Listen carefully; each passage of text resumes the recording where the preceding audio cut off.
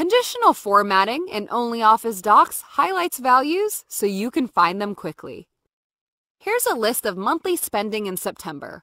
What purchases were the most expensive? Select the column with totals and go to Conditional Formatting, Top and Bottom, Top 10 Items. Choose how to highlight values. Let's use bold, red color, and outside borders. These purchases were the most costly ones.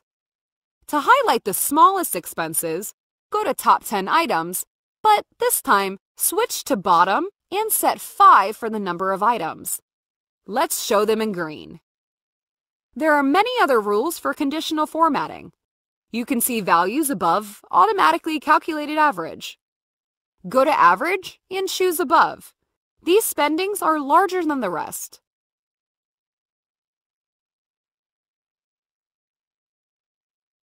You can set the custom number.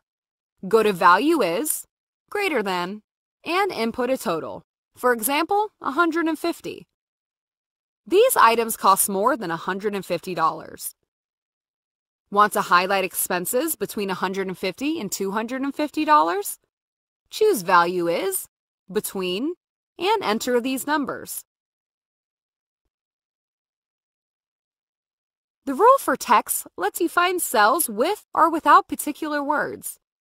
See how many times you purchase something in a supermarket.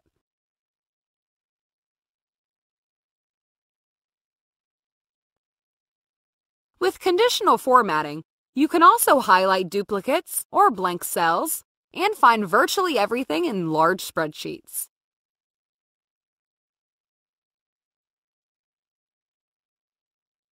Subscribe to learn more about useful features in ONLYOFFICE Docs.